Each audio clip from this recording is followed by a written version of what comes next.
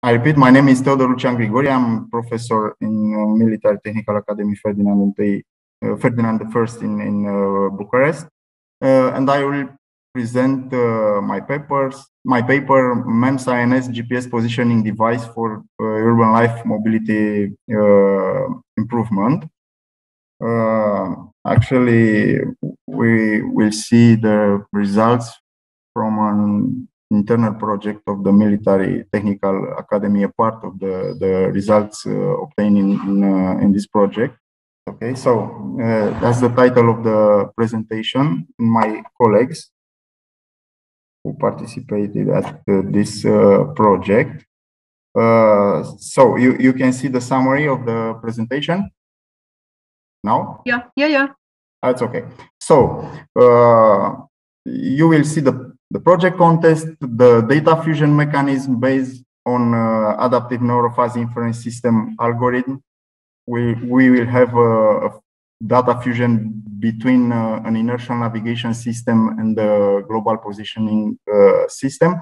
Also, you can see the experimental setup for the data collection, the algorithm evaluation with experimental data, and the conclusions of the paper. The project context it's related to the improving of the access of people with disabilities and of elderly to all aspects of urban life. Anyone know that we have several PC, Android, and iOS mobile applications for smartphones, which try to help the people to live better lives by offering traveling guidance or information related to different accessibility issues available in certain cities or states of the world. What we know that all these guidance applications use geographic data and positioning signals from the GPS. Once we use the GPS signals to have a position of this kind of people, we have some problems because all these applications are used in the urban environment where the GPS is negatively influenced by many factors like multiple paths, interferences, and signal blockage due to the artificial obstacles, buildings, and another obstacles. It is clear that with the permanently enlargement of the application domain of the global positioning system, increase the needs to have fully operational and accurate positioning and navigation systems. Even in such areas where the GPS signals are lost due to the wrong communication with the satellites, for example.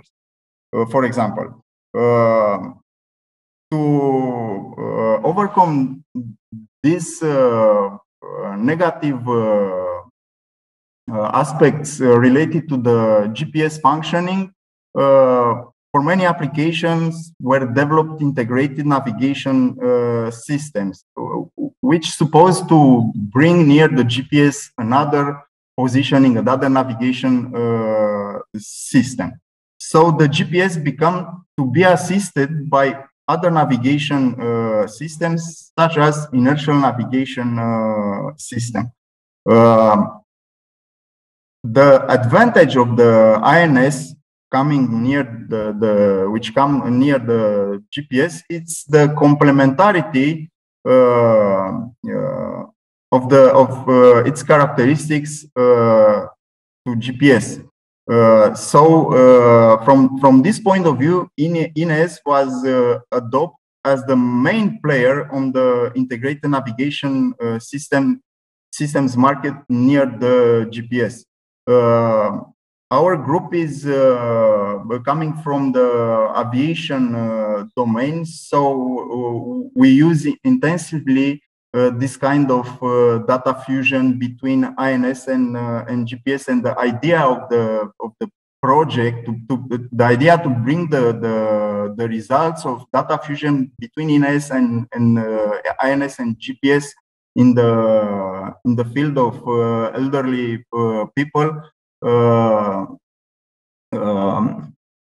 coming from our expertise related to this kind of problems with the GPS, also in navigation. When we navigate, for example, in the mountain area where we have problems with the GPS signals, so we bring our expertise in this area based on the same motivation like in aviation applications. Because we can lose the GPS signals in different areas inside the cities,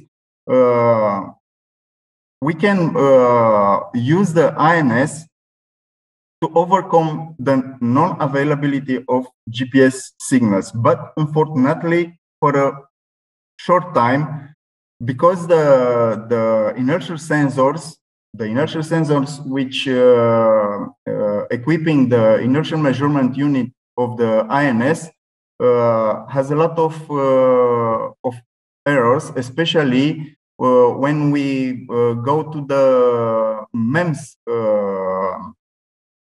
kind of sensors in the with a high degree of miniaturization. So we try to do something else to overcome also this kind of errors coming from the MEMS sensors. And the idea was to bring an adaptive neurofuzzy inference system which learn the behavior of the navigator when we have full data from the GPS, in order to use this already learned lesson to navigate when the GPS becomes unavailable. So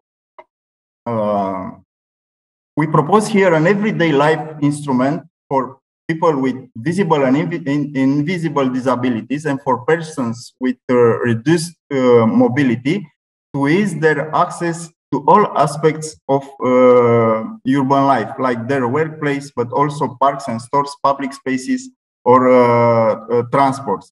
The developed instrument will have more complex applicability, not only for travel, but also for everyday life.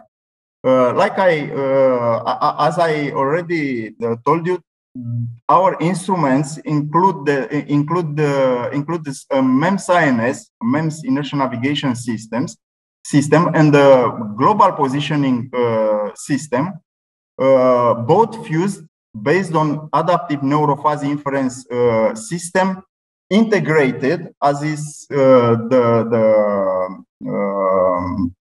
usual mechanism by using a Kalman filter. In this paper, you will see the results obtained during the evaluation with experimental data of our proposed positioning mechanism. Shown are the data fusion mechanism based ANFIS algorithm, the experimental setup for the data collection, but also the algorithm evaluation with experimental data. The data fusion mechanism based adaptive neurofuzzy inference system is based on a Kalman filter, and on the complex fuzzy inference system, we'll see that we have 6 fuzzy inference systems included in the ANFIS. The mechanism, the integration mechanism supposes actually two navigation phases: the training phase and the prediction phase. In the figure, you can see the training phase of the proposed mechanism of the synergic navigator. We have here the inertial measurement unit, which contains 6 sensors, 3 accelerometers, and 3 gyros to monitor the translation and rotation movement. Here we have the inertial navigation system which receives data from the EMU, the GPS system, the classical integration data fusion system based on Kalman filter, and here we can see the adaptive neurophase inference system, which is trained based on 10 inputs and 6 outputs. The outputs will be the speeds of the vehicle in the northeast and down directions, but also the position in terms of latitude, longitude, and altitude obtained with the navigation system. So here is the training regime. We can see that the system have a valid GPS, so we have during the training access to the GPS data. In the ANFIS, adaptive neurophase inference system will have 6 independent phase inference system, 1 per channel, 3 speed channels, and another 3 position channels. So we have 10 inputs and 6 outputs. The ANFIS is trained during the proper functioning of GPS, like I already told you, and works together, attention, with INS in the prediction phase on short periods when the GPS signal is lost. Here we can see the operating principle for the mechanism when the GPS signal is lost. So the corrections provided by the already trained adaptive neurophase inference system are combined with the estimates of the navigation solution errors provided by the Kalman filter, and after that we'll have at the output the synergic navigation solution. So this is the second phase, the prediction phase of the proposed synergic navigator. Here you can see the few pictures with the preparation of the experimental setup, but also with the collection of data. So the hardware structure, including the inertial detection unit, was boarded on a car to collect more data in order to train the neurophase inference system. Here we can see the positioning of the boarding vehicle during the phase of collecting data to train the ANFIS. Were made a lot of tests. We collect a lot of data in a specific area. Before the fusion of the data of the GPS and INS data, in order to train the adaptive phase inference system, we need to have the same rate for the data. For the INS data, we acquired the data with the sample rate with 100 samples per second, while the GPS receiver provided data once per second. So this is the data of the INS. Here with the green, we can see the data obtained for GPS.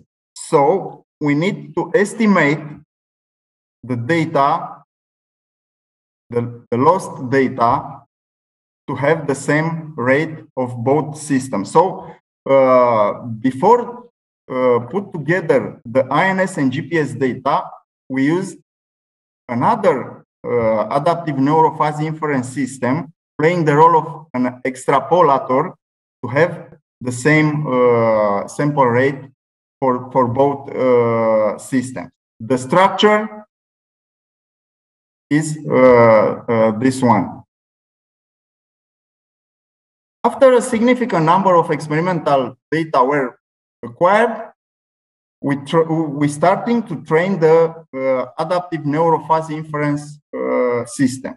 We have here the training structure for each phase inference system. So we have 10 inputs and one input having, I repeat, 6 channels, 3 speeds and 3 position. Here you can see an example of the data acquired from the inertial sensors. You can see a lot of noise on the sensors because the sensors is MEMS sensors with low performances. The evaluation of the system was made in 3 different scenarios. Open sky detection, when we have full-time available GPS, intermittent GPS signal, and the bad scenarios, the blockage of GPS signal when working just the inertial positioning. Here is the software used to design, to train our proposed mechanism. In the upper part, we can see the algorithm, the inertial navigation system algorithm with the inputs from the inertial sensors. Here is the data collected from the global positioning system. Here we have the Kalman filter used in navigation, the 6 phase inference systems, and also the corrections and the output data, the synergic data obtained at the output of the navigation system. When the GPS signal is available, the integrated system works based on the signals received from the Kalman filtering algorithm. When the GPS signal is lost, it switches to the configuration INS, trained, and phase in the prediction, the second phase, the prediction phase. In the second situation, when the GPS signal is lost, the INS signals are fused with the previously trained and phase data. Also, as I told you, we have here 6 phase inference systems, 6 independent phase inference systems, which provide us the informations related to the positions, the 3 positions, latitude, longitude, and altitude, and 3 speeds in northeast down reference frame. You can see here the rules after the phase inference system training for latitude channel. We can see in the second graphic, in the second picture, the evolution of the training error during the training epochs. Also, we can observe the latitude deviation for trained phase in different for different epochs. The same thing we can be observed. For longitude channel, we observed that the training error decreased, and also that the deviation, it's very small between the used data and the trained model. The altitude channel, the north speed channel, the east speed channel, and also the vertical speed channel. After we trained the adaptive neurophase inference system, we made some simulations related to the evaluation of absolute mean deviations between the data and the phase inference systems models. And you can see here the values obtained for different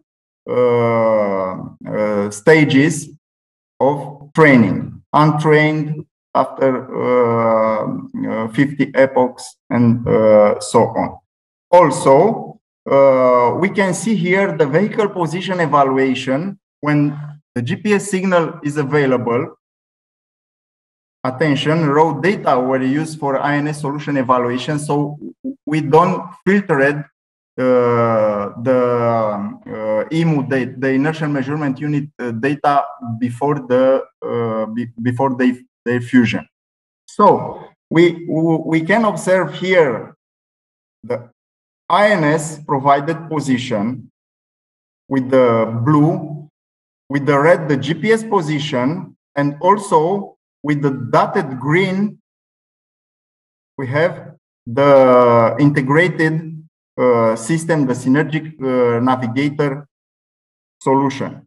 We can see what's happened if we use just INS. The error, the deviation is due to the big errors of the inertial measurement sensors. So because of raw data. The same thing is in the latitude, longitude, but also in the altitude channel. Here we have an evaluation of our system. You see GPS and ANFIS data, which working until the 80 seconds. So until here, we have available GPS, and starting from this point, we made data fusion between INS and already trained ANFIS. Actually, we cutted here the GPS signal in the integration scheme when we made the simulation. So we put bad signals here, and we have a switching between the normal functioning and the second phase, the estimation and the estimation, the prediction stage. We have the GPS data recorded, but we use it just as reference. So in the graphics, we have, starting from the 80-second, the GPS signal just as reference. The GPS data after this moment are not used in the estimation of the position or of the speed. The results is presented for latitude channel, longitude channel, altitude, and also on the 3 channels of speed. We can see that we have noise values of the positions, but also noisy values of the speeds, but the synergic solution provided by our system without GPS is near the solution of GPS. So the system working good. I repeat, we use the GPS until this moment just to have a reference. And the system works good. The noise presented in the final solution is due to the fact that the adaptive neurofuzzy inference system was trained based on inertial measurement unit data, which is provided by the accelerometers and by the gyros, which is very noisy. I repeat, is raw data with no filter. The conclusions are that a MEMS INS GPS positioning device for urban life mobility improvement was proposed. The smart AMFIS data fusion algorithm is used for the navigation solution error prediction when the GPS signals are unavailable. We include in the AMFIS the six independent fuzzy inference systems, each one for the 3 position channels and 3 speed channels. All the tests regarding the car position used in the data collecting were monitored in real time and marked on a map. In the data post-processing stage, it was tested various situations for the GPS signal losing. In all situations, in all simulated situations with experimental data, has been observed that the navigation solution with the synergy with the integrated navigator in the prediction mode, in the second mode, followed the reference data, even if the GPS signal was lost. The noisy responses obtained after the GPS signal was lost were due to the physics training based on the inertial sensors outputs, so based on the noisy signals. And the final conclusion, the proposed instruments works very well for short time, few minutes, with no GPS signal, and it is suitable to be implemented in various applications for urban life mobility improvement when the GPS signal may be lost or altered due to the blockage, multipath, or interference. We use the all channels, even in the monitoring of the elderly people. We don't need the altitude because the training, it's the adaptive neurofuzzy inference system training offers good results when we use the altitude channels, and we have the possibility to have data both from INS, but also both from GPS part for all channels. So that's the reason for what we used the also the altitude channel and also the vertical speed channel in the training, but also in the validation step of the proposed mechanism. Thank you very much for your attention. If you have some questions, please. Thank you. Questions, please? No question. Well, thank you once more for your presentation.